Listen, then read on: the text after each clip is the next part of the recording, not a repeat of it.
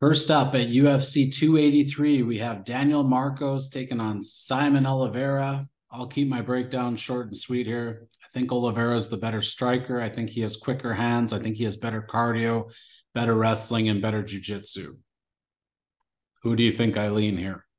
Mace, how do you see this one playing out? Yeah, I know you're definitely on the Oliveira side. I might be feeling the other way on Marcos. Okay. Marcos, with his last performance against Brandon Lewis, just looked like a really well-rounded, complete fighter. He had a really high pace, good, crisp, strong hands.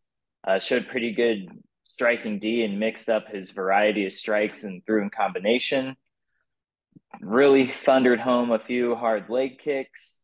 And just, yeah, he had some good straight shots. Really liked what I saw out of him, which needed to see something good out of him because Marcos definitely beat up a lot of regional cans coming up.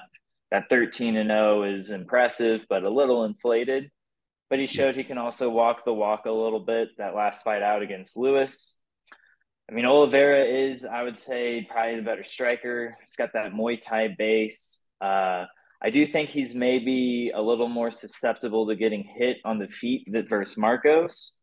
It looks like he leaves some little bit of openings on the feet that quick straight shot of Marcos might be able to land on. Oliveira is definitely a lot better in the BJJ department. I think his front chokes are really strong. He has six of them already on his 18-4 record. I'm just not sure if his wrestling is quite good enough to get it there. He's shown some decent wrestling, and it's not bad by any means. But that fight with Tony Gravely, he was definitely out wrestled the whole way through. It's not saying a whole hell of a lot. Gravely's definitely no scrub in the wrestling department at all. But if he can't get the fight to the mat to get his BJJ going, I'm not confident it's going to be great for him. So maybe a little bit of a dog shot on Marcos to start the card.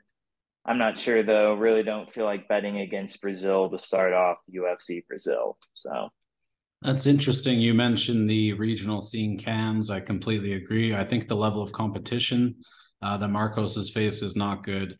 And oddly enough, when I was watching the fight with Lewis, I wasn't impressed at all. I thought his hand speed looked pretty slow. I think he stands kind of straight up and down a little too much at times. Cardio didn't look that great to me.